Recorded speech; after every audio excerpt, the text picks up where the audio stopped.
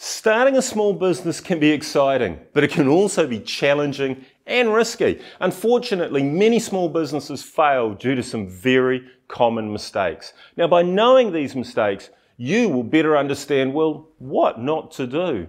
So in this video, I'll talk about some of the reasons why a business doesn't succeed.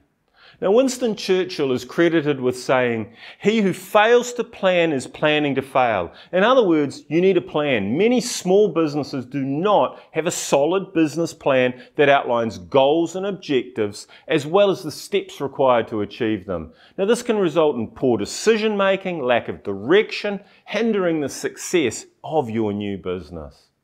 A business plan is essential for organising your thoughts, setting goals, setting objectives, and outlining the steps required to launch and then grow your business. Without a business plan, it can be difficult to make strategic decisions that get you closer to achieving your goals.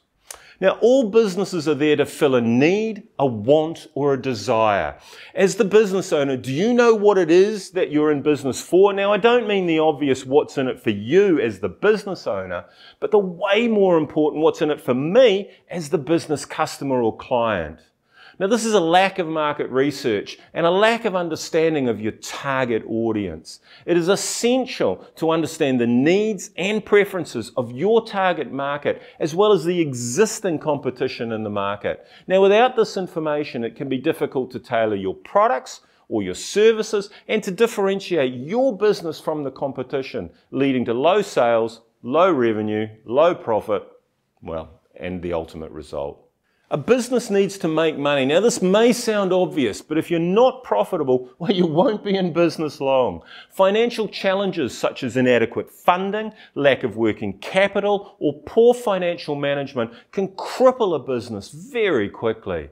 You must not underestimate the costs associated with starting and running a business. It is essential to conduct a thorough financial analysis, create a budget, a cash flow to ensure that you have enough funding to support your business while it grows and to avoid the inevitable financial setbacks that will come along.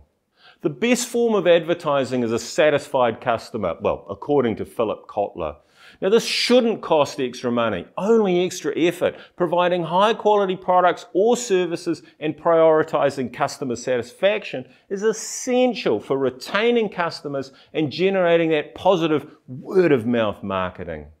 Now, by avoiding these common mistakes and challenges, you can increase your chances of success as a small business owner.